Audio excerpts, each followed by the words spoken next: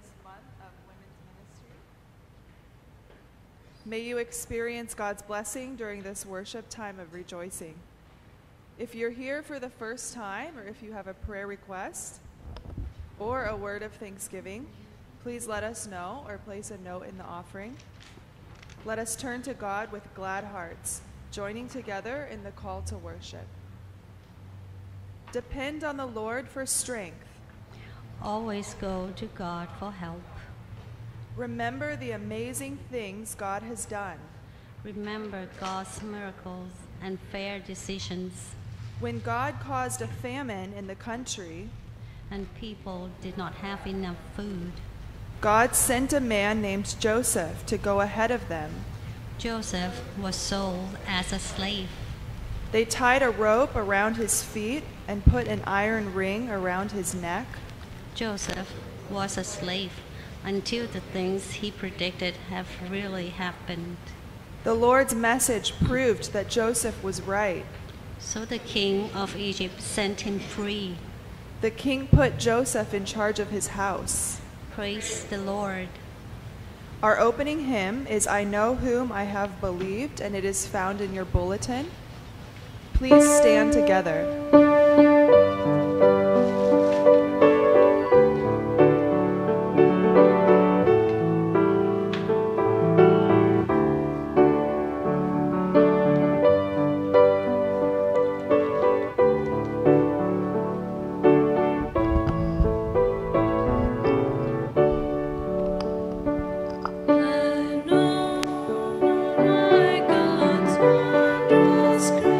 To me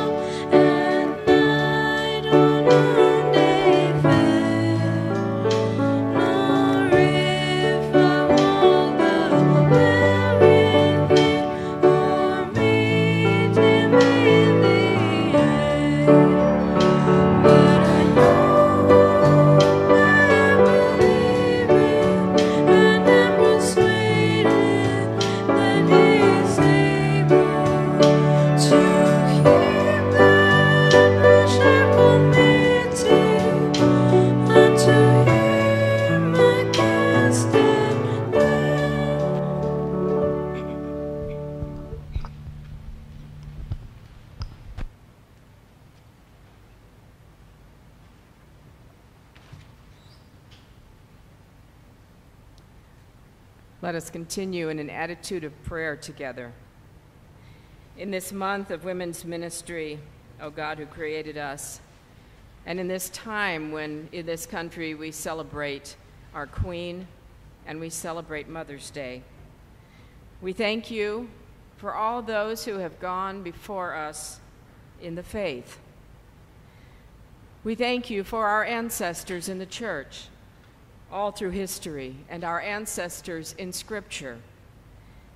And they are our ancestors because in Jesus Christ you have adopted us into the family of your servants. Give us the courage to give our hearts, our lives, and our strength to your service. In his name we pray. Amen.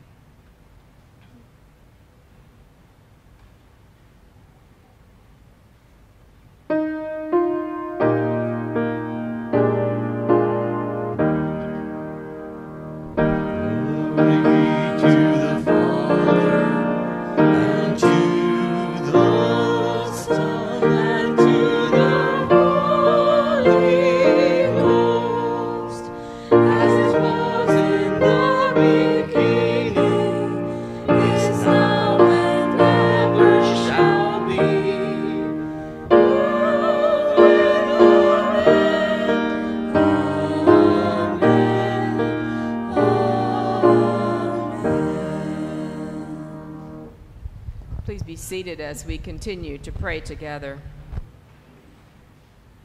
O God who created us, we are here to give you thanks for all your gifts. Yet we also bring our doubts and our fears, our stubbornness, and our forgetting of what others have done for us, and of all that you have done for us. Forgive us, we pray, and open our eyes so that we may not forget any gift or any kindness, and that we might be more ready to do the things that are kind. Let us be ready, too, to receive your truth from others in the faith, no matter what their position or ranking might be. We pray for your church all over the world. We give you thanks for those who are faithful. We also pray for those who fail. We pray for the earth, asking that all of us would turn and work to save its beauty and its richness. We pray for the many places and people all over the world who are suffering. We remember the victims of flooding in this country. Some of them are our own Christian brothers and sisters. Some of them are our pastors. We pray for those who have been affected by the volcano in Indonesia, the earthquake in China, unrest and wars in any place in the world. We pray for the nations of the world, asking for peace, and remembering that you call us to make true peace with justice in our own families and with our own neighbors. O God of faith, we pray for our families, our friends, and our communities. Bless all of these in the name of Christ, our Savior. As our Lord taught us, so we pray. Our Father, who art in heaven, hallowed be thy name. Thy kingdom come, thy will be done, on earth as it is in heaven. Give us this day our daily bread, and forgive us our debts as we forgive our debtors. And lead us not into temptation, but deliver us from evil. For thine is the kingdom, and the power, and the glory forever. Amen. Welcome to this time of worship, to this English language worship service at Wattana Church. We have changed the order of worship a little, and the announcements will be at the end of the service.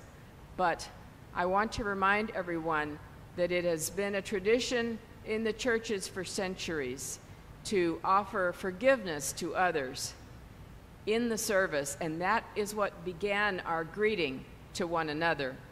And so now, let us please stand and greet first the stranger and then the friend, saying, "The peace of Christ be with you."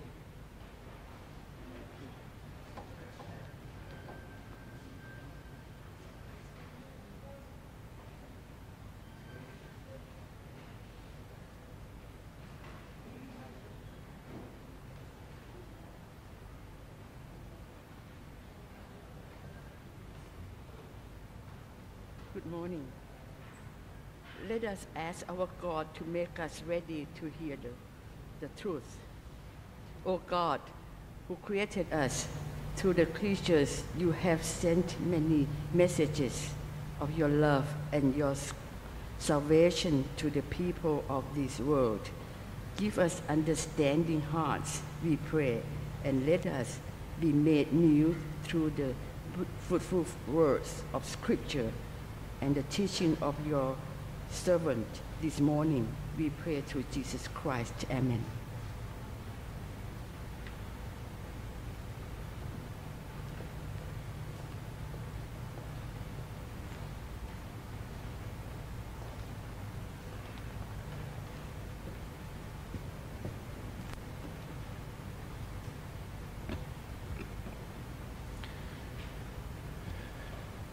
Greetings.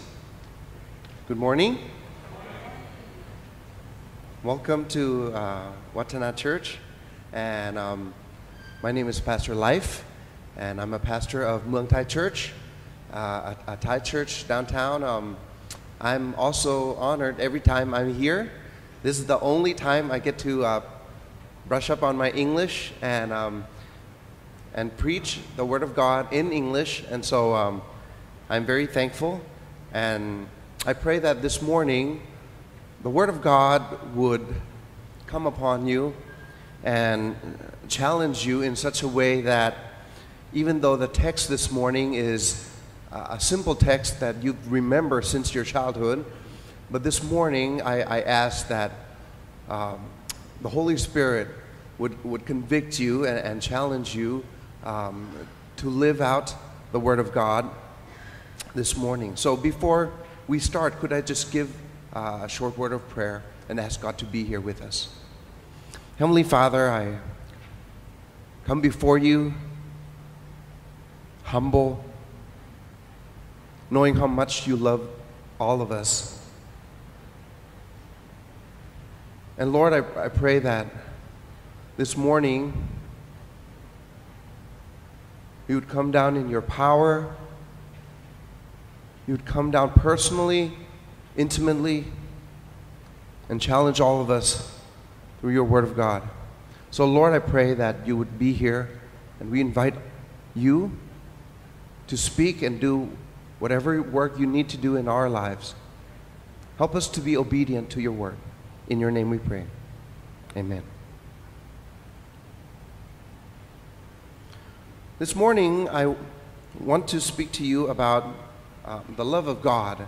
And even though the love of God has been preached over and over, it could never be extensively explained. But the love of God, to me, it drives me and pushes me to live a different sort of life. If you knew me before, and if you knew me now, you would not believe that this is the same person. Before I met God, my life was in such a wreck, and God did some tremendous transforming work within my life. And this morning, I found myself sometimes get into this rut of Christianity that I believe, and I'm sure a lot of you are sitting here sometimes believe this to be true, that if you live your life good enough, then it would be pleasing to God. If you do something good enough to other people, that is the will of God. And and I think a lot of times I misunderstood this to be true, because every time I felt like if I do a little bit more than just a normal standard goodness, then I would be doing something pleasing to God. Which is true in a way, but sometimes I get into this mode where when I walk past the overpass, and I see the beggar sitting there, I felt like if I would have just give 20 baht, it would be the standard price. But if I would have given, a 50 baht, I would be a Christian. I would do something that Jesus Christ would wanted me to do to be more.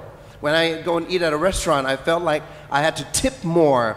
And when I go to a restaurant, sometimes when I sit down and pray with my family to eat, I felt like I have to pray a little bit louder so that I could be a witness to the next seat beside me. I'm like, dear Heavenly Father, thank you for this food. And I felt like if I did that, I would be a great witness, to the next seat. And I felt like if you and me, a lot of times, I felt like if we did things good enough, it would be pleasing to our Heavenly Father. And I used to believe that if I live my life in that way, to do good, to be good, then it would be God's will. And I think a lot of Christians believe that to be true within their lives.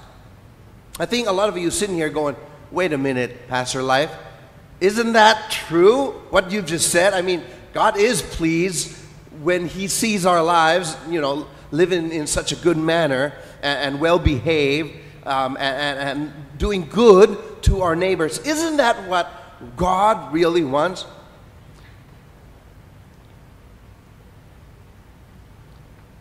Now, before you stone me, if I've said this word, please don't grab the stone and start throwing at the, God is pleased when you are a good person, but that's not all His will. God wants you to be so much more than a good person. God wants you to be so much more than to live a good life. I've seen a lot of Christians and a lot of organizations set out to do good to other people. And I have nothing against that. I have nothing against, getting blankets up to the north where people are cold. I have nothing. I actually took so many students up on, trips to do that. I've worked with so many organizations that do good for society. And I believe that is a good thing.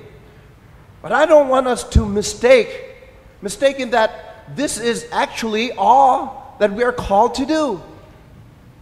And a lot of Christians sitting here, including me, I would be the first one who raised my hands and say, I thought that if I did just this, then it would be good enough to get to heaven, or it would be good enough to be pleasing in God's sight. And a lot of us, we believe that, if we take this elderly person across the street, we pick up the trash, we do this and do that as a good person. But that's exactly not what God had in mind when He created us. God doesn't want us just to live a good life for other people. God doesn't want just that. Because, if you go and look in Matthew chapter 5, Jesus is saying, if you greet just the brothers or the people who love you, if you just do good to those, how different are you with a tax collector? Aren't they doing that? If you're just doing good, how are you different than, the Gentiles? So this morning, I want to bring you to passages of Scripture that actually proclaims the calling of God in our lives. That He does not just call us to live a good life, but He calls us to lay down our lives for others. Now, these are two different concepts that you and I, we sometimes blended together and we said, okay, this is the same thing.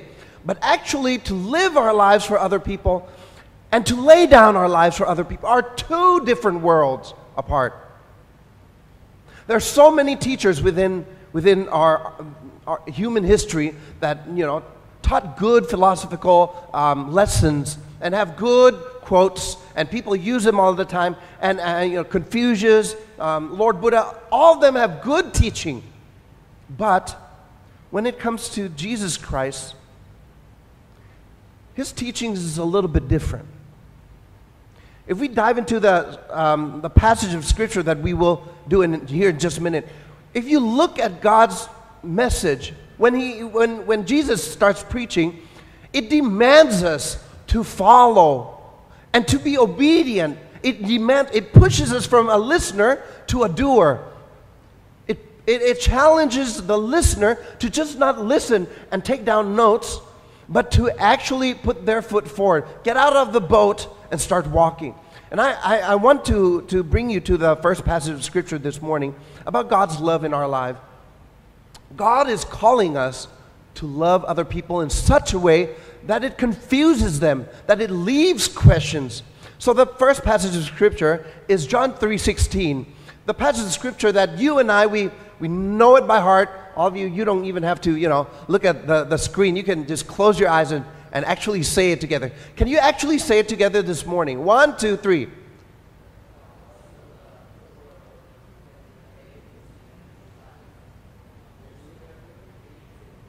Shall not perish, but have eternal life. Now, all of us that are sitting here, we remember that, and we learn that, and we listen to it so many times until it sort of like glides through our consciousness.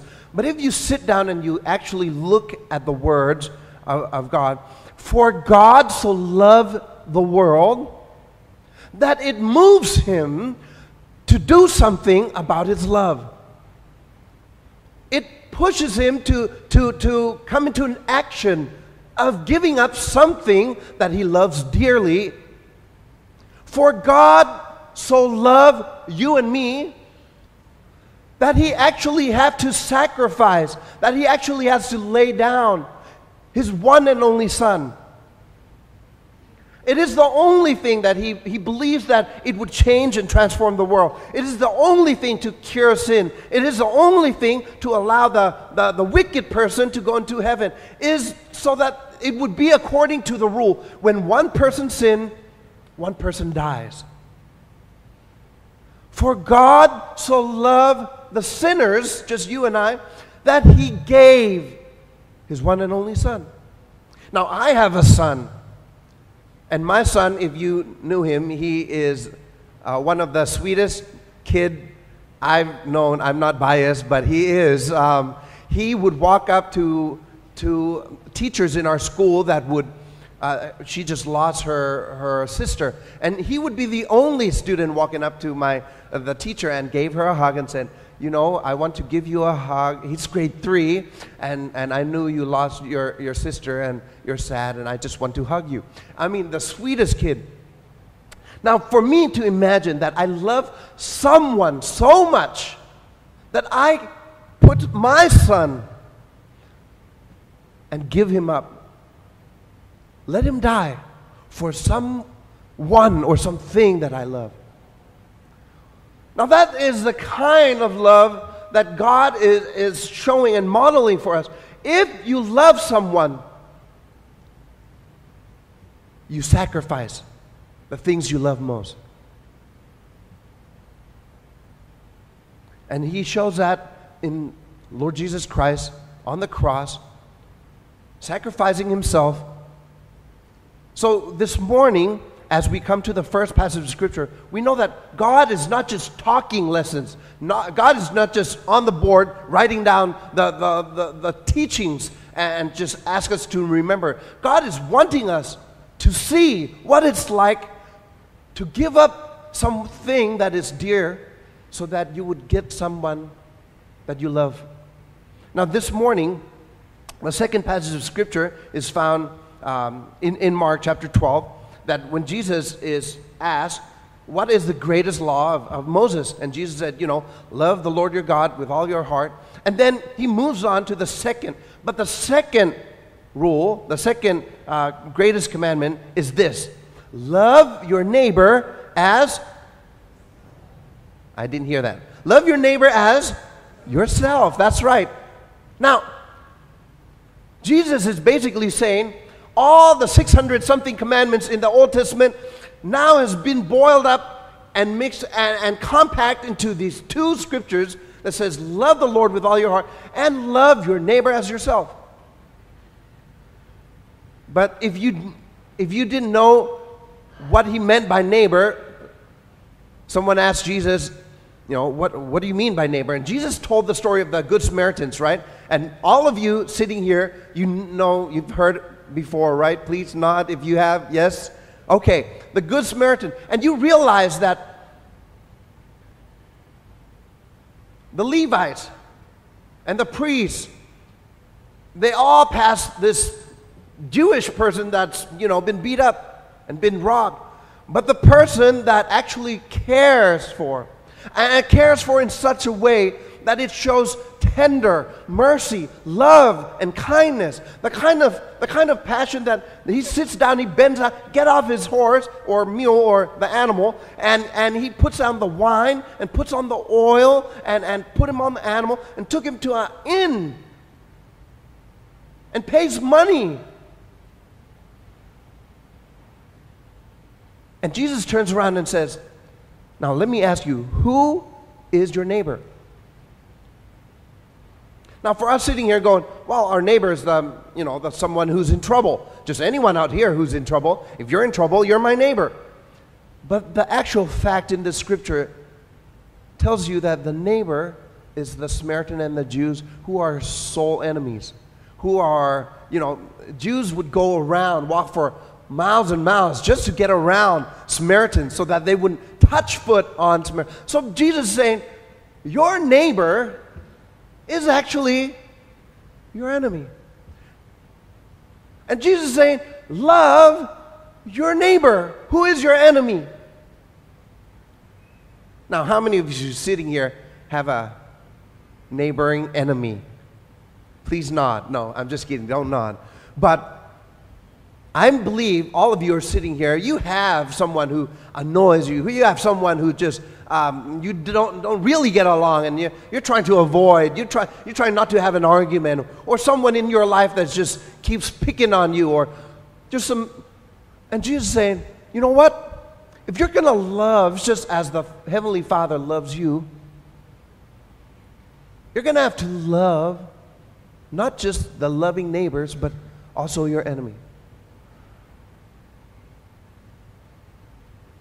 And so this morning we see two passages of Scripture that shines light on how we should live our life of love. Now, when we come to the third passage and the final passage this morning, this is a passage where we a lot of times forget. We've been memorizing John 3:16 all our lives, and we forget to memorize 1 John 3:16. So if you don't know 1 John 3:16, I think it would be on the screen. But if it's not, it says, this is how we know what love is. Jesus Christ laid down his life for us. And here's the catch. And we ought to lay down our lives for our brothers and sisters. Now, a lot of you sitting here going, well, I can love my neighbor. I can do good to my enemy. I mean, I've tried. I prayed for those who persecute me. I can do good for society. I can do so many good things with so many good organizations. But Jesus is like, hey, wait a minute. No, that's not what I'm asking you to do. I want you to love other people, especially your enemy, the same way I love you. Because yet when we are still sinners, yet when we were still God's enemy, Christ died for us. And so, if someone is a sinner, someone is an enemy, shouldn't we love them? Yes, you should. But it's not just that. Christ didn't just love them. I mean, this world would be a different world if 2,000 years ago, Jesus walked this world and he healed people and he encouraged them and he pat them on the back and he did good and he, set up the school of teaching of Jesus. But he didn't. He lived his life And he did ministry of doing good to other people for 3 years. But in that final year of his life, he laid it down. He died. He gave up something that he loves most, that he didn't want to give up. I mean, he cried in Gethsemane. He asked God that this cup would be moved from me. I mean, he loved his life. He didn't want to go through that pain and suffering. He didn't want the sin of the world to be upon him. But he did, because he loves you and I. And this morning he calls you and I to have that mindset of Jesus Christ in you. Is that to love other people to a point where you lay down your life for them.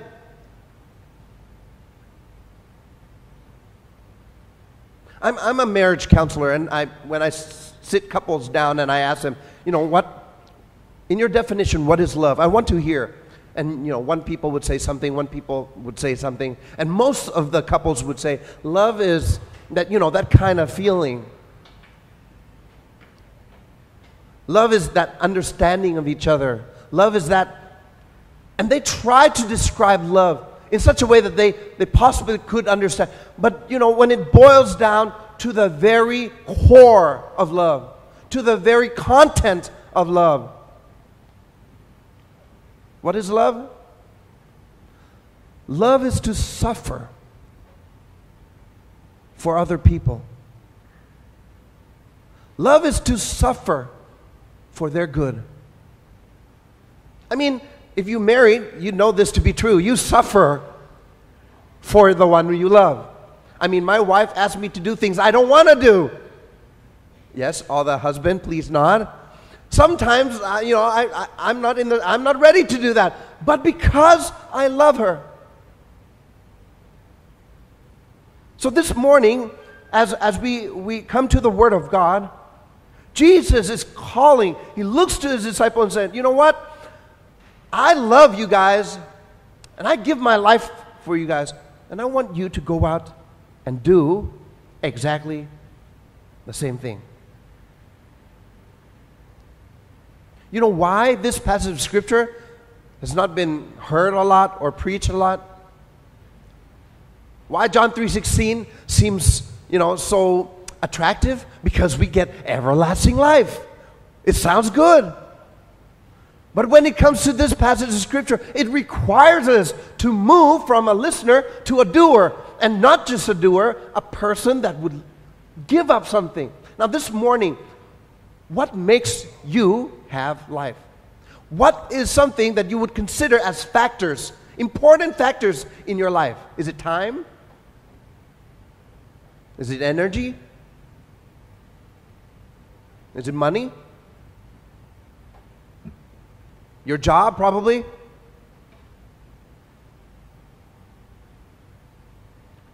And this morning, Jesus looks, and I hope that this passage of Scripture is speaking to you, saying that, you know what? You got to lay down those things for other people. God is calling you. And this is a calling for every individual who believes in Him.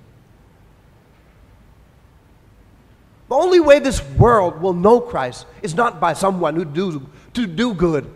I mean, there's such a difference between living your life for someone so that they would see the goodness of Christ, and to lay down your life for someone so that they would experience the love of Christ. In my life, I've met many missionaries, and there are all sorts of missionaries. But I appreciate the missionaries in my church. They come from an organization called TMS Global. And what they do is they spend 6 months studying our language, Thai language, before they move to Thailand. And when they move to Thailand, they lay down everything that they are, and they give up. They lay down their bags. They took up the form of Thai person. They go and live in the small community. They eat what the Thai people eat. They eat more Thai than me, and I'm Thai. And I'm ashamed of myself. But I'm proud that, I've seen people who gave up their, not just parts of their lives, but their whole entire family. Their kids are playing on the ground playing with chickens, just like the normal Thai kids.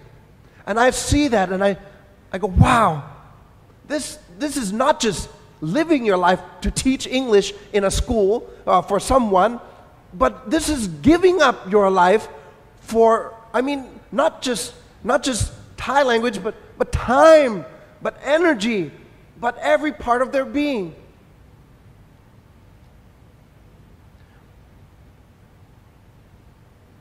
When God called me out of international school setting, hand in my leave, my letter, and I asked God, Lord, what do you want me? How do you want me to live my life for the rest of my life?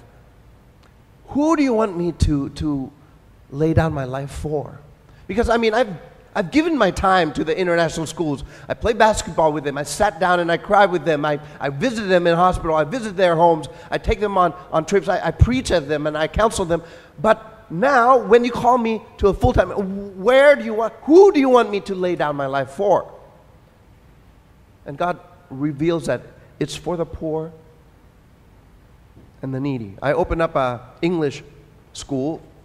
I teach slum kids near my church, and I teach taxi drivers English, and we have a whole course. And this kind of love, when I walk into the classroom and the taxi drivers just looks at me and say, teacher, I know you want to teach us English, but I don't understand why. It just confuses them.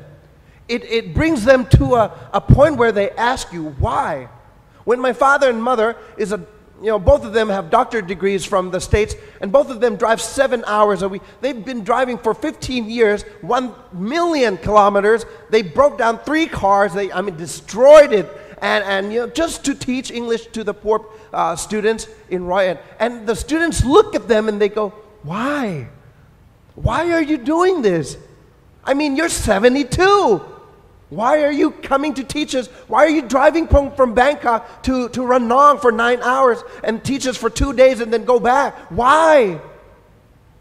Because God has called us not just to live a good life for other people. Because God has called us to lay down our entire existence for their benefit.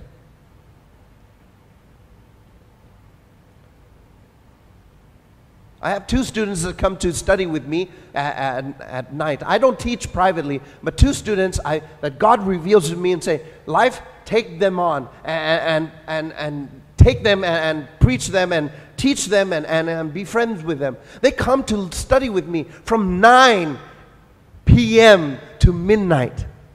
Who teaches at 9 p.m. to midnight? I don't know. But I know one thing, that I do have to lay down my life for other people. I was given an opportunity to go and teach at this course at a university. And this course is called DEF, and a lot of teachers, people that comes to this course, they paid $200,000 to come and study this course for 10 weeks. And I was one of the main speaker, and I go up and I teach on online social business. And I told them what kind of work that I do, the ministries that I have, and they looked at me. They don't understand. These are businessmen who have millions and millions of, and they control their company, CEO and everything. And they look at me and they go, why? Why are you doing this? I don't understand. You had money, you had status. Why are you doing this? And this morning, after I taught that course, when I came down, all these businessmen came to me and said, Pastor, I want to do what you do. I go, great. They said, but I can't. How much is your project? Here's my business card. Whatever amount you need, just tell me. I go, well, that's great, but no, that's not what I want. I want you to get in a van with me and go to Riot. And I want you to spend your time. I want you to give your life, part of your life at least. And they said, I can't. See, God is calling us to do something that is impossible. Yeah, I said it. This morning, all the things that I preach, all of those are impossible. You can't do it. You can only do good. But you can't lay down your life for other people. Not by yourself. The only way you can do that is to come to an understanding of God's love for you.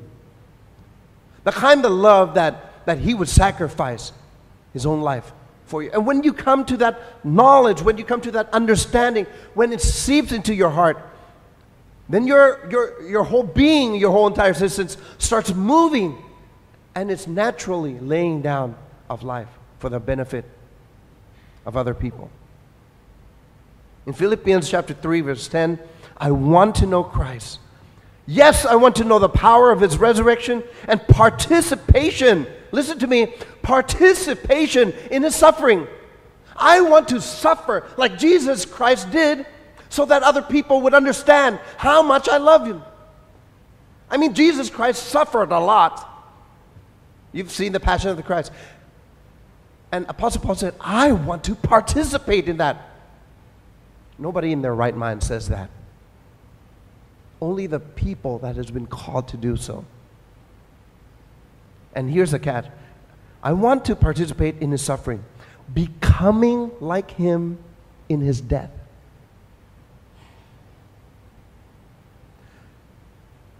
I know it's a passage of Scripture that's hard to swallow in and actually obey it. But this morning, before I close, it's not something big that you have to do. The laying down of life is not, you don't walk out in front of Sukhumvit and push someone out of the road and say, I'll die for you. No, it's nothing like that. It's just small little things that you give up. My haircut.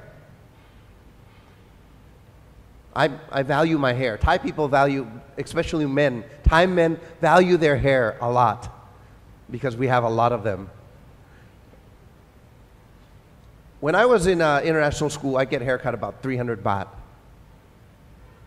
I think it's an okay price for a Christian to get a haircut at 300 baht. But after I became a pastor, I don't want to spend that much, or I don't have that much to spend. So I go to get a haircut for 100 baht at a BTS or a MRT. They have an easy, quick cut. But one day the shop was closed, so I decided to walk into my soy, and there's, the traditional Thai barber. ผู้ใหญ่ 90 เด็ก 70 the adults 90 baht, and for the children 70 baht. But I've heard stories about, they're not clean and using the same blade and, disease and whatnot. But you know what? I don't have money, so I'll just walk in. And I sat down. And since that day, I determined that I'm going to come and get a haircut here with that exact barber. And I'm going to sit with him. He has 1 hour with me. I mean, I have his 1 hour. And I declared that no matter how bad my haircut comes out, and it came out quite not okay. I mean, I looked into the mirror and I said, well, that's okay, because I get to spend 1 hour with this guy. And now his kids come and study English for free, and now I'm, investing in his life. Anything he wants me to. That's laying down a part of your life. That's laying down my hair, though. But that's just some small little things God has called. I mean, if we obey God's message this morning, what kind of church, what kind of life we would be living. So I just want to leave the Word of God with you and hope the Spirit moves you to do His work within you. Let's pray together. Heavenly Father, we come before you and I ask that you would change our attitude about living our lives to love other people. I mean, it's easy to love them by being kind and doing good. But Lord, I pray that that's not all that we do. I pray that you challenge us to lay down our lives for other people so that they would come to a loving, saving knowledge of Jesus Christ our Lord. In Jesus' name I pray. Amen.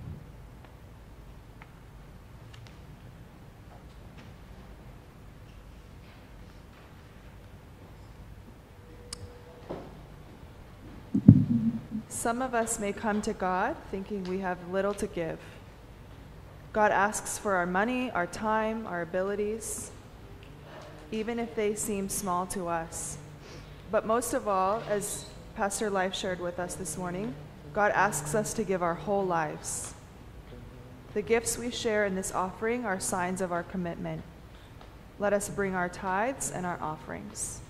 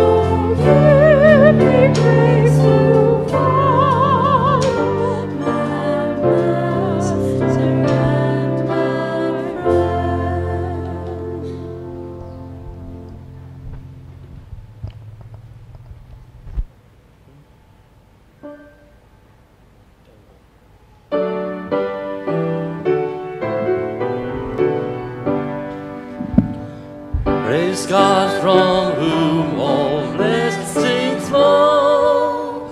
Praise Him, all creatures here below. Praise Him above the heavenly host.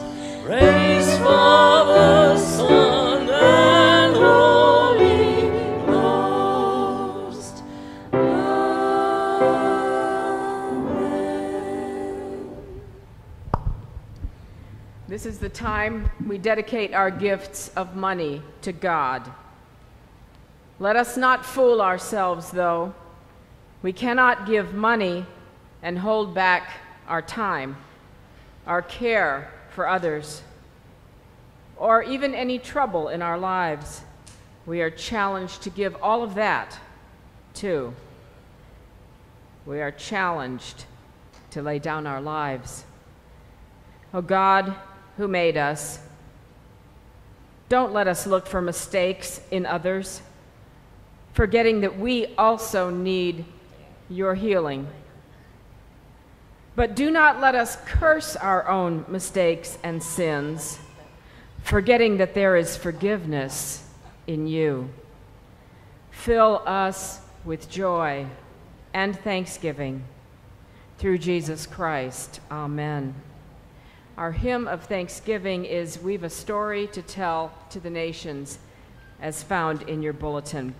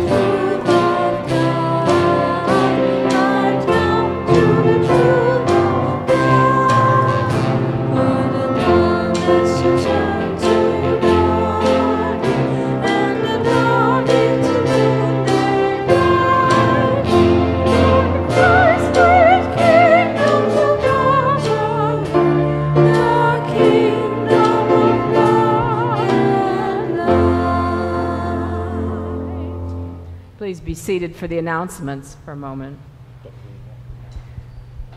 We want to remind everyone that we are actually taking time for meditation and prayer and worship for the whole hour before this service begins, and you are welcome to that time.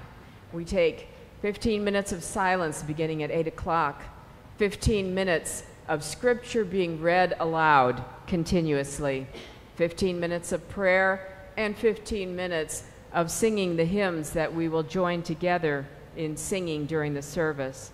You are all welcome to this time. It is a very special time of peace and meditation together. Also, you are invited to share in the fellowship time after this service. It's held in the Mana Dining Hall, and it is very special for those who come to this service to get to know one another. We have 2 Bible classes on Sunday mornings, one that is taught by Ajahn Morchi and is a continuing study of the scripture, and one that I teach, which is the introduction to the Christian faith, and all are welcome. You are also welcome to stay for lunch with everyone. I want to remind those who are on the rotation of the worship team, the elders, the worship leaders, the vocal leaders, the musicians, all who participate. We have a training session this Saturday, August 20th at 1 o'clock.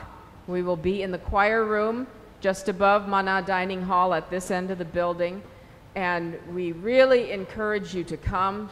It helps very much to learn to speak more clearly, because there are people from many countries here worshiping together. So if you have not seen your email and did not know this, please be there and please talk it up with other members of the team. And now I ask that we would stand for the closing prayer and the benediction.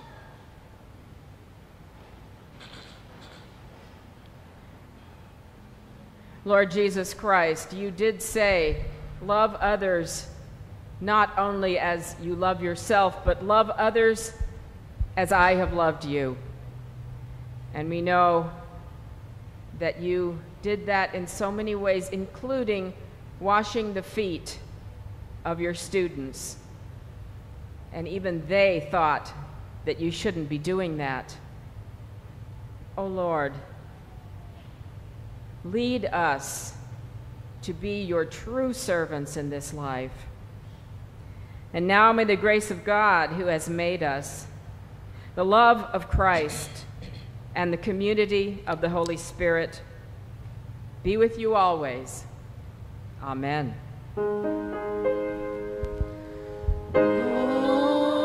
Amen.